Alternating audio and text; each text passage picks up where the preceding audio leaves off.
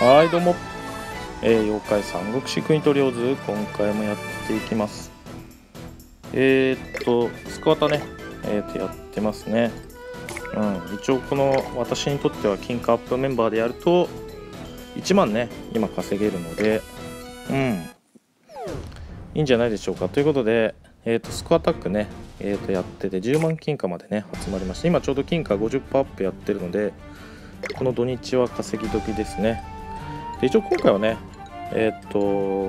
ラストティーダインガシャやりたいと思います。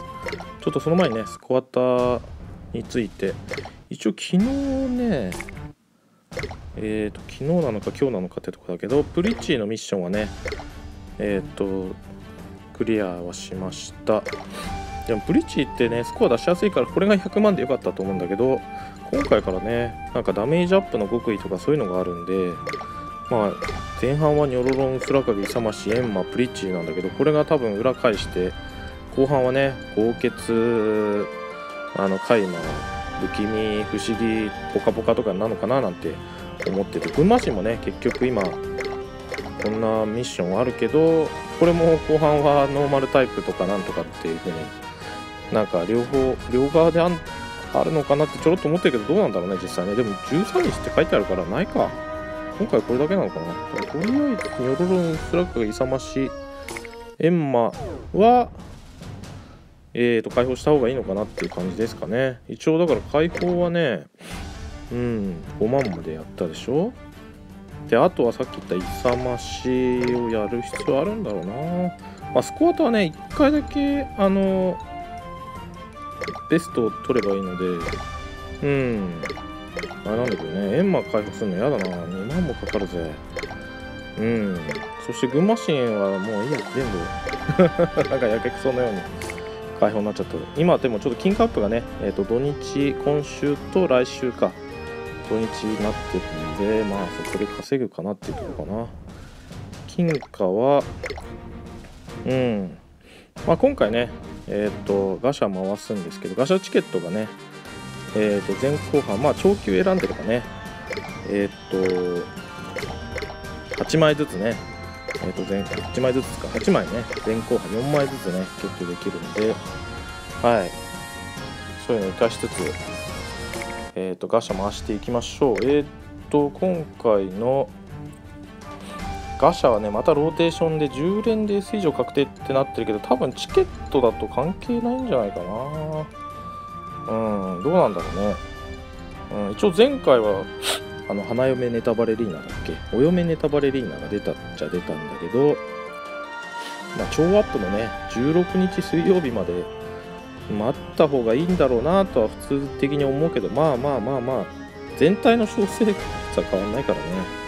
大枠で言うとそんなに変わらなくて、10連で S が1体出てくれるんだったらこの期間が一番お得なのかなっていうね。16日なら間に合うからね、前半戦ね。とにかくね土日金貨増量キャンペーンもあるんで、もし特攻が出たら金貨的に嬉しいのかな。ティーダスが出たら金貨 30% アップだからね。ラストティーダインでも 50% アップだからいいんじゃないでしょうかね。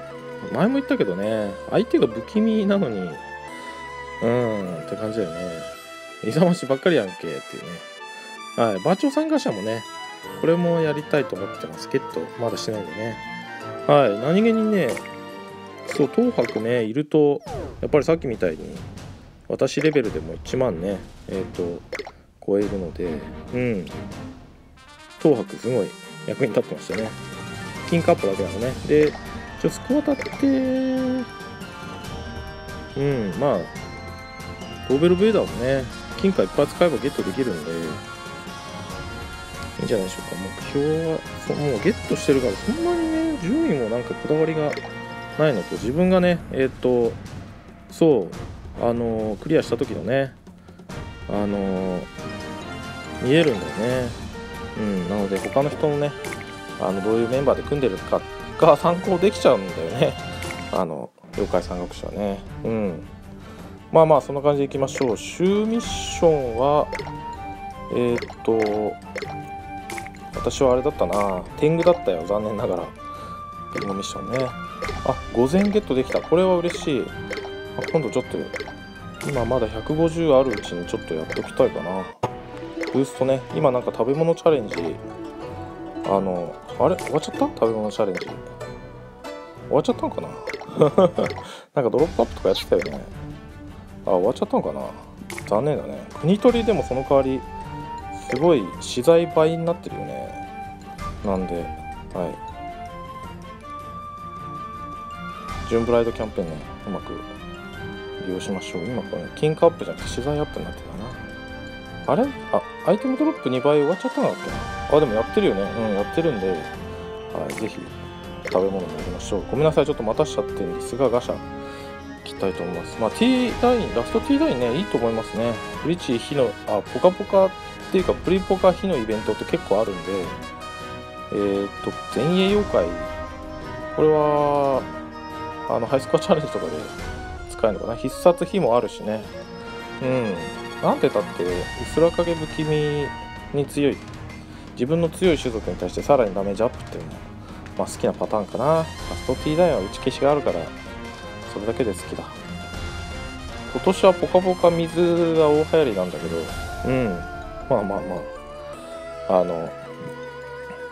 今年はポカポカ推しっていう感じがしますかね。ガシャでポカポカがやたりやだってやたらあるのかなっていうね。その割にはここにあれが入ってないんだよな。対抗棒でしいいんでしたっけ。なんかそこは納得いかないな。どうせ当たんないんだからさ、ワンチャン入れてくれてもいいのになって思うんだけどね。入れてくれてないんだよな、ポカポカのな。マクロファージちゃんとかも入れてくれてもいいと思うんだけど。はい、じゃあやっていきましょう。チケット6枚しかないので、あそこで交換するもよしだし、ここでね、マイルで私はいつも交換してやってますね。じゃあ今回10連だけ4枚でいきましょうか。また国取りでね、ランクが上がったらまたガシャチケットとかもらえるのかな。また6分ラストティーダイン。攻撃速度もまあだな、陽気ゲージ。でも取り付くもいいよね。全体力命中アップ、3秒発動。イベントで活躍してくれそうだよな。疲れよりもクリティカル欲しかったね。晴れで400、晴れ男ですね。ティーダスの晴れ男なんだよ。いつもね、スコアタは結構私、晴れの時にやるのが好きなんだけど。はい、やっていきましょう。さっきも見たけど、1.5%、0.8% でね。対抗棒とかマジ入れてくれてもいいと思うんだけどな。だって当たらないじゃん、どうせ。はい、行きましょう。ごめんなさい。うりゃ。そうなんだよね。だからやっぱり確定じゃないんだよな。チケットだとやっぱ確定じゃないんだよな。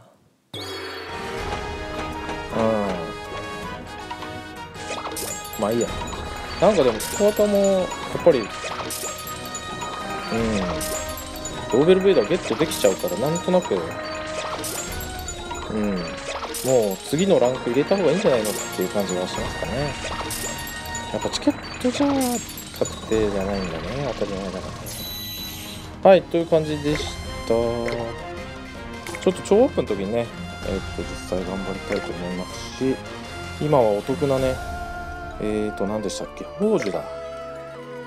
私120は買ったけど、さらにそのお得な120円が売ってんだね。2940円で、この2つ超お得だから行こうかな。あとは何でしょう、これなぁ、120円。でも有料宝珠ね、必要なんだよね、この楽しみパスでね。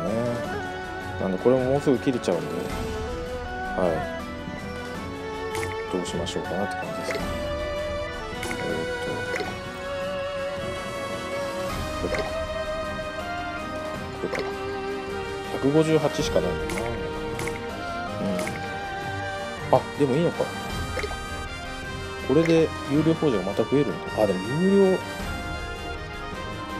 294ももらえるんだな。2021回だな。はい、という感じで、これでもう今年は安泰なのかなっていう感じになってしまいますが、はい、こういう宝珠、いい宝珠が売れてる時にはすごいガシャが来るはずなんだけど、とりあえずね、まだ来てないんで、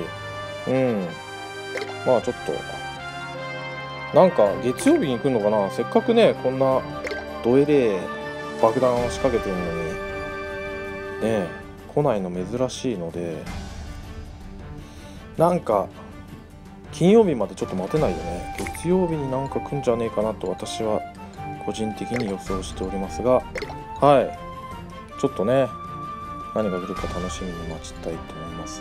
はい、じゃあすいません、今回こんな感じにします。ないよな、特にな。はい、最後までご視聴ありがとうございました。よろしければチャンネル登録お願いします。それではね、ちょっと馬超ガシャもね、消費がまだ超ハッチぐらいなんでね、まだやりたいと思います。これは30連分だな。はい、じゃあすいません。またお会いしましょう。さよなら。馬超。やっぱチケットじゃダメなんだな。